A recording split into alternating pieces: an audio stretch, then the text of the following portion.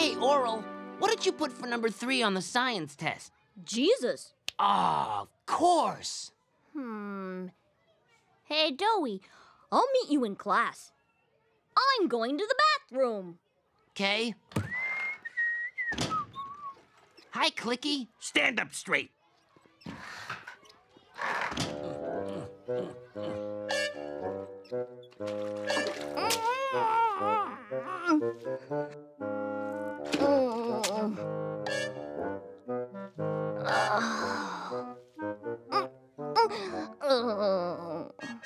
Who's having trouble in there?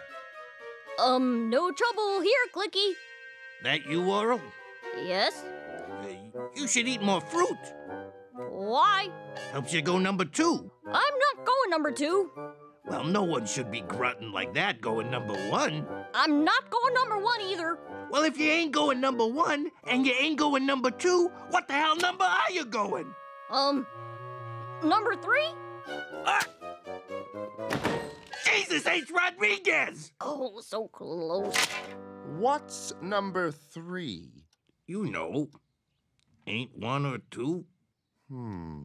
Number 1, gold is the sun. Number 2, I need to go poo.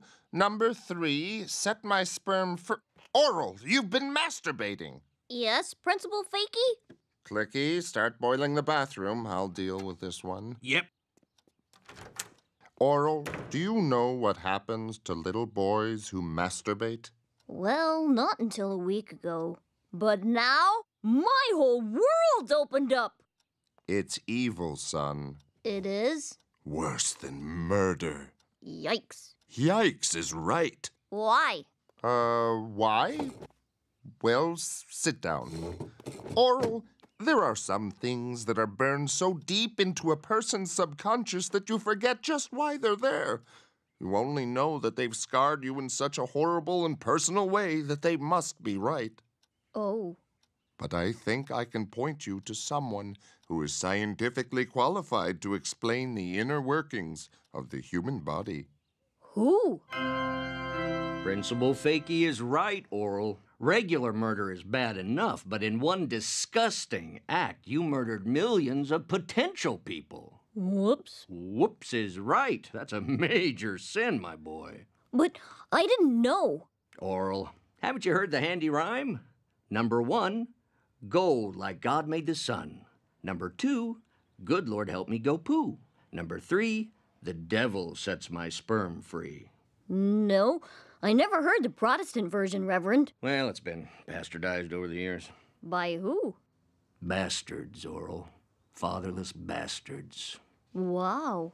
Anyway, the point is that spilling those seeds is frowned upon by God himself. I'm not just talking some worthless angels or a couple of goofy saints here. God, Orel, the scary guy, hates it when you masturbate. Is right. Sperm is there for procreation, not recreation. Jesus? No thanks, Reverend. It's Catholic free. Oh, okay.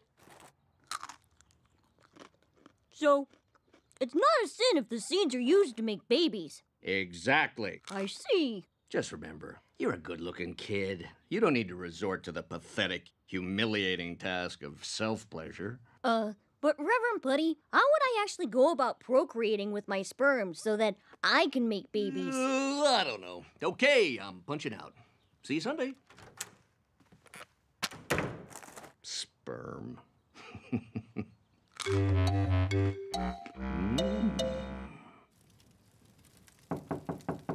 Why? I mean, yes?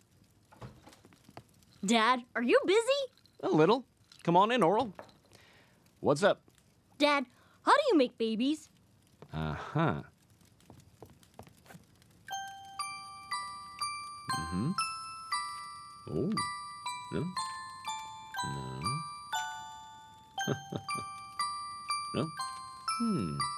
How old are you now, Orel? 9? 11. Mm-hmm. 11. Oh, well, this is interesting. Now that you're 11, you can know the real story. Babies are made by God's chef, visiting ladies at night while they're asleep and injecting them with the delicious glaze from his holy pastry bag. Brilliant. God, Chef? It's all right here in black and white. Cleaner, cleaner. Yummy! Shapey, no. Nice! Not on your life. I have so little left. There, little one. Hey, Mom, do you have a pastry bag I can borrow? What you gonna make? My delicious glaze. Are you going to make Mommy something nice? Jeez, Mom, you gotta be kidding.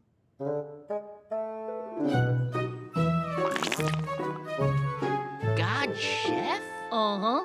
Why? So I can masturbate and go to heaven. It's God's plan. And how are you gonna get it inside the ladies? Dowie, don't you ever listen? All I do is sneak into their houses while they're sleeping and squirt my sperm into them. Squirt into where? How? Gosh, I'm not really sure. Well, I guess I'll just have to have faith that God will show me the way. All I need is this holy pastry bag and my seed. He will do the rest. Sounds more like you're God's baker to me. Say, I guess you're right, Dowie. Oops.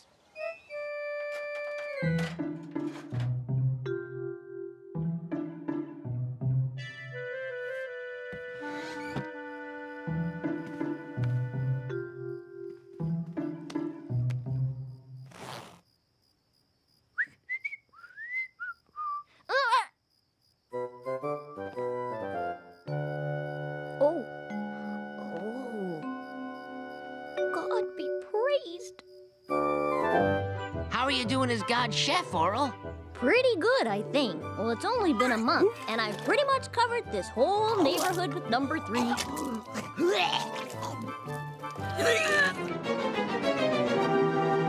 Hundreds of married women are mysteriously finding themselves with child in the 18 to 2400 blocks of North Abstinent Way. Horrible. Newlyweds Ricky and Jenny Coldshoulder have no idea how the missus came to be blessed against her will, as they haven't even shared the same bed in their entire 3-week marriage. Shocking.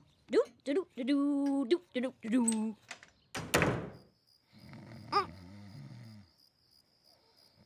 Oh.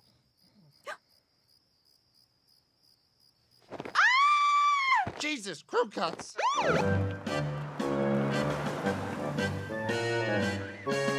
I'll take him from here, Don. Well, To my study. That doesn't explain why you were out past curfew. But, Dad, how else was I gonna be God's chef? Ladies needed to be asleep for me to shoot my yummy contents into them. You're not supposed to be God's chef, Orel. God's chef is only a whimsical fella like Santa or Charles Darwin. Come on, Pop. I'm too old to believe in that stuff. Worthless piece of sugar! All because I didn't want to sin by spilling my seed and not procreating.